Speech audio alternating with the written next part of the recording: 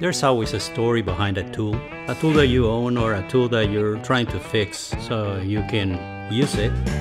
Here we are, my brother and I again, trying to get a lathe that I found on the marketplace. In this case, just gonna talk about the lathe and how I rebuilt it, and now is ready to go. Yeah, so I used to work at Western Auto from 1989 to 1996 by the time they closed all the stores, or most of the stores, because I found a store in Oklahoma that is still open. As you can see, I took a video of it, and I was surprised to see my old Western Auto there. Here's the shop that I used to work at. Here's my friends, or my co-workers, and you can see the lathe that we had there, an Ammco lathe, to do the brake jobs. When I opened my own shop, I bought a lathe, the same one, and it worked real good.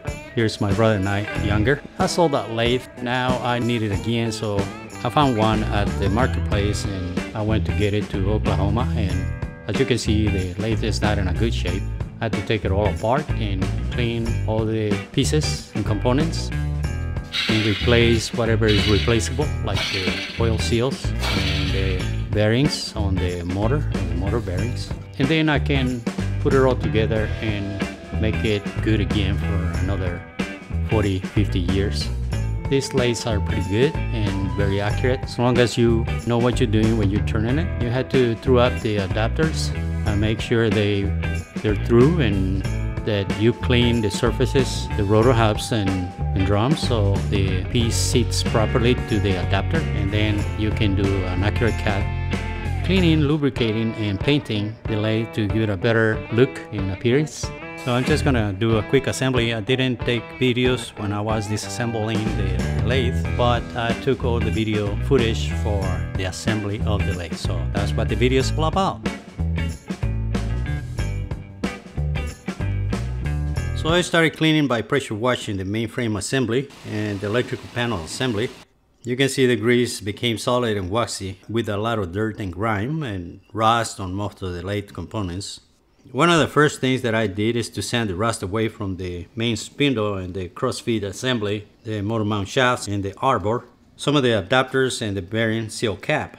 Here's most of the adapters that the lathe came with. Unfortunately, some of the adapters and the drum boring bar was missing when we arrived. Also, we're missing the shatter bar and the bracket, the range, the Ammco big range, but overall everything was there. One of the first things I wanted to fix was the electric motor, especially the bearings. So I went to Refurbished Industries here in Dallas and got me a couple of bearings for the motor. Also, the wires were fried and brittle. So after cleaning all the motor parts, I proceeded to put it together, not before I made a new power cord with new connectors. Installing the bearing and the back plate and wiring the power cord to the centrifugal switch and attaching it to the back plate, indexing it and snapping it into the armature housing, covering it with the plate, then the capacitor and cover, lubricating the centrifugal snapper and placing the armature to its casing. After installing the spring washer, the motor was assembled and ready to go. A little testing before mounting it to the mainframe. Forgot to clean the pulley though. That's better. Installing the motor bracket outside the casing and then sliding the motor mount shaft makes the job a lot easier. After receiving my parts, I then could install the belt to make the adjustments on the belt release assembly. I ordered the kit with all boots and brush washer and a few knobs, but I forgot to order the oil seals, so I had to get them locally. I was cutting the rear flange assembly gasket with the laser engraver.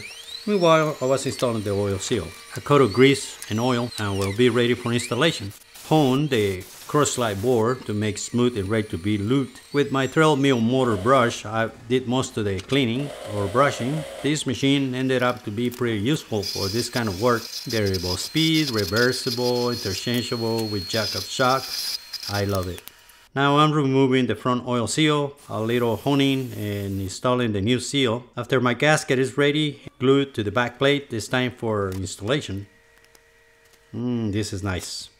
Bellow booth in place, time for the front clamp, front ring or brass washer, insert clip or retainer. Honing the bar guide boards and installing the bar guide. It gets fastened through the bottom. Lubricating the crossfeed boards and installing the crossfeed assembly without forgetting the dust booth. Nice. Now the gearbox assembly. This is the variable drum feed gearbox assembly. This unit is a pain to put together, although the menu with exploded view will indicate the position of the pieces, does not tell you what to put together first or in what order. The point of this gearbox assembly is to vary the speed using a Belleville spring and compress two sheaves or conical washers, taper washers, sandwiched between the spring and the disc, kind of like a clutch. But you can force the clutch in and out of the conical washers to vary the diameter as a sheave, but without the belts. It's an Ammco trademark infinitic feed, so when you turn the dial, it changes the speed mechanically. Anyway, it's very hard to put together the first time, although once you figure it out, it's no big deal. This lead screw assembly, the only way I could put it together is holding the pieces with vinyl tape or electrical tape and removing the tape after it was assembled. There's a little spring and a couple of index clutches that need to be together to be installed, with the rest of the gears and the clutch lever. The feed adjusting screw is ready to be installed along with the retainer and the dial. Now you can see how the mechanism works here. Lubricating the bearings and spindle extension to thread with the Belleville spring and cap. The miter gear and shaft go on the cover. This gear is for the crank handle or manual feed. A little more grease, bearing and adjuster or bearing lock. Finally bolted together and ready to be mounted on the spindle. Don't forget the lead screw dust cover, and clamping the pillow boot helps to assemble it easier. Screwing the lead screw at the same time that you tap the gearbox into place. Finally secure it with the set screw. Smooth operation. Don't forget the lead screw nut. Now it's better. Finally the real clamps and the lock rod.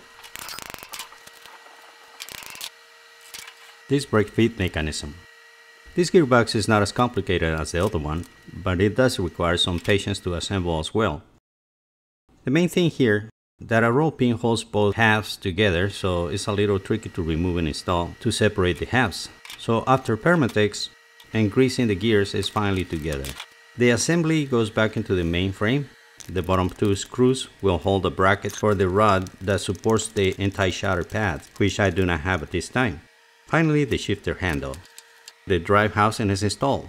First the pulley drive, then to install the housing, you have to loosen the belt pulley and move it inwards to be able to position the housing.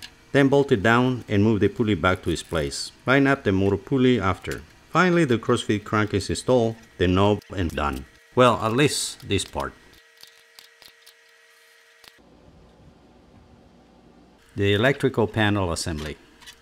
First, cleaning and inspecting the lamp, wires, receptacle, and light bulb socket. Everything seems to be good except for the paper insulator, which I will replace with fish paper insulation. After installing new connectors, you have to be careful to identify which wire is going to be the neutral and attach it to the socket threaded part and the line to the center of the socket. Replacing the main power cord and properly grounding the lathe is a must. Follow the electrical diagram or schematic. We are getting to the most satisfying part of the rebuild, installing the belt cover and putting together the twin cutter. Using the treadmill wire brush makes cleaning the component a lot faster and easier, but to make them look like new, there's nothing like having a lathe, where you can hold the pieces to sand or scrape so they look like new.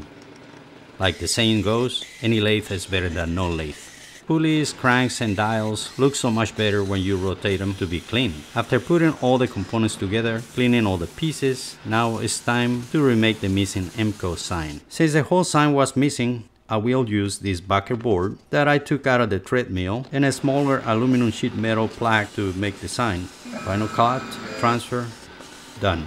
Mounted on the bench, done. Now let me show you the proper way to machine rotors and drums. Lots of shops and places where these services are offered are supposed to do this, but most of the time they don't do it. That is, cleaning the mating surfaces that are going to be referencing a good geometrical plane to cut the rotor or drum, both on the lathe and on the car. I've seen rusted pieces machined, but the contact planes are rusted or with metal contaminants. These surfaces need to be pristine to eliminate vibration due to inappropriately mounted or inappropriately torqued rotors. You can see how this rotor is uneven and warped. But after a few passes and a final slow cut, this rotor is like new again. Of course, you have to make sure to measure to comply with the thickness tolerance or to be within specifications. Thanks for watching.